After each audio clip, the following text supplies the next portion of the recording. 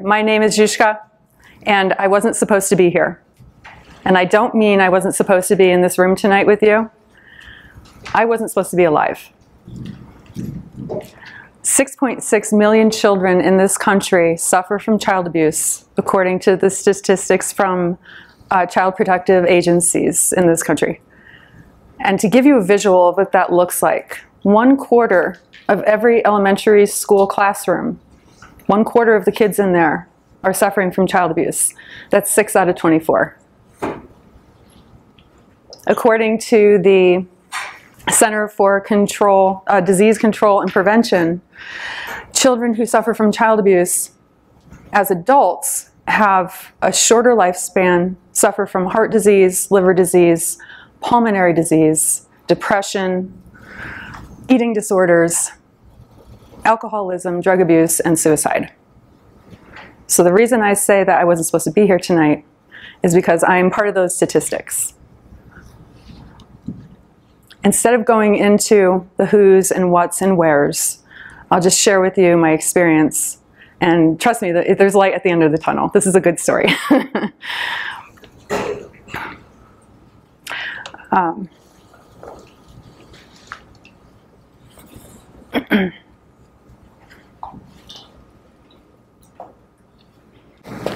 Bear with me for a minute.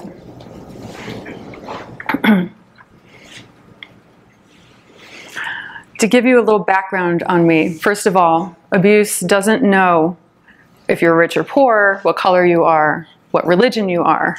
It affects everyone across the board. So for people who think, oh, only the poor, the people that are in poverty are the ones that suffer child abuse, it's not true. I grew up in Connecticut in a wealthy family. And I have experienced sexual abuse, physical abuse, emotional neglect, physical neglect. And I am a very grateful member of a 12-step program, at which I joined 8 years ago. And I worked very hard, very patiently, which is not easy for me, for a very long time, to look at myself and to forgive people and not blame, and I'm not a victim. So I'm not here blaming anybody. I have gone through therapy, and even though I've done a lot of work, and I'm actually okay, there's still pieces of me that suffer. And the reason I wanted to come here tonight is there was something miraculous that happened a couple months ago. I'm a photographer in Jerome, and I had a young lady approach me, and she wanted me to do a photo shoot with her. And I immediately said, yes, let's go down to the basement. Why in the world would I say, let's go down to the basement? My studio is in a very old building in Jerome, haunted Jerome. And we did this at night in the basement, which is even a lot more fun.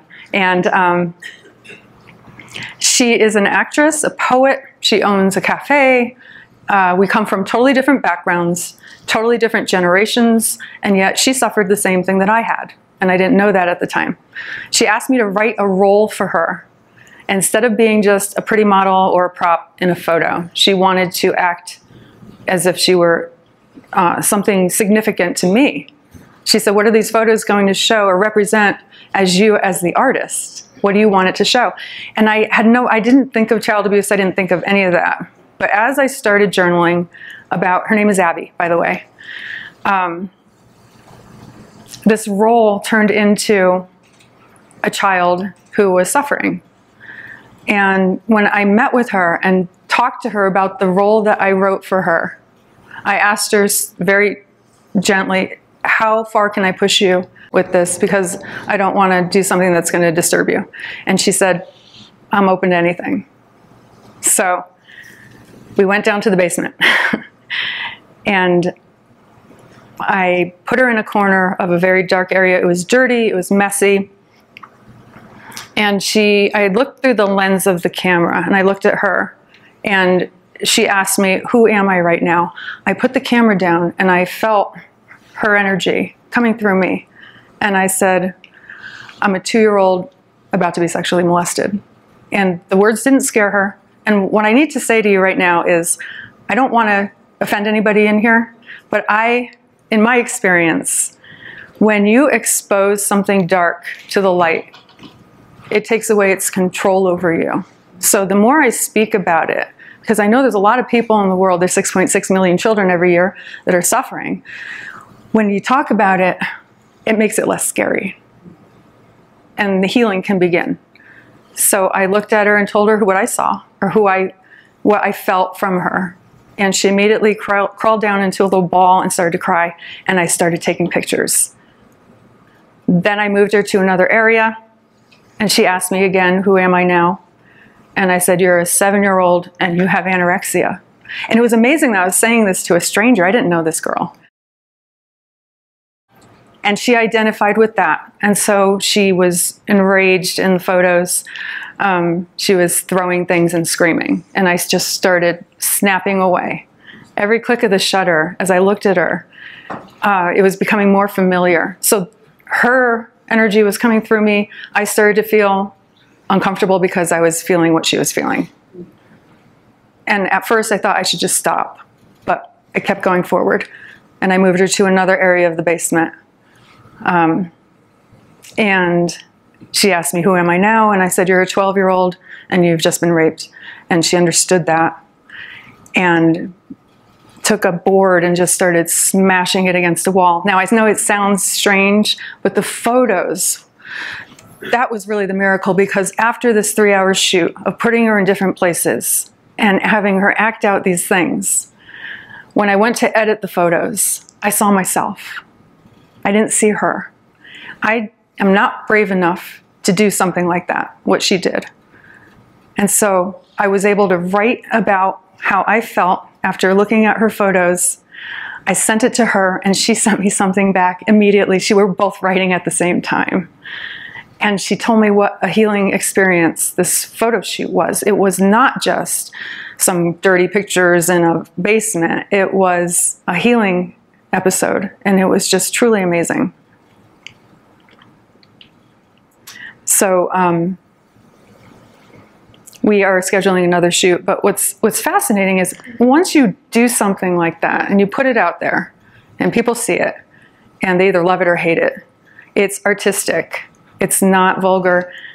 But there was another young lady that approached me who is a former heroin addict, and she's got 8 years clean and sober, and her body is riddled with scars from heroin. She's getting tattoos to cover that, but before she does that, she wants photos of that. And I thought, what an incredible experience this is going to be. Because that's another healing experience for her. It's not to document what she went through. It's to process the trauma and to finally get done with it. I know for me, when I did the shoot with Abby, the next day I was totally exhausted. I was emotionally, physically exhausted. I couldn't get up. And the following day, it was like finally all that trauma was gone. It dissolved. It was just gone. I believe in prayer. I prayed before the shoot, after the shoot, and the very next day, and asked the universe to take these things away for good. I do not ever want to have to feel this again. And so a lot of my writing, I write books, I write nonfiction, and I don't name names. I change the names to protect the guilty, which is important. But I write about my anorexia. So eating disorders is a big part of child abuse.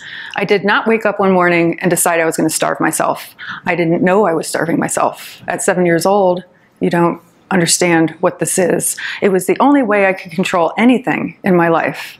It was chaos and it was out of control, but I could control the portions that I refused to eat, if that makes any sense. By the time I was 13, the full-blown anorexia had turned into body dysmorphic disorder, which means I cannot look in a mirror and see what you see. I see something huge. You see something that weighs 89 pounds. And I didn't realize I even had a problem until I was 25, when I was wearing my daughter's clothing because I was so thin.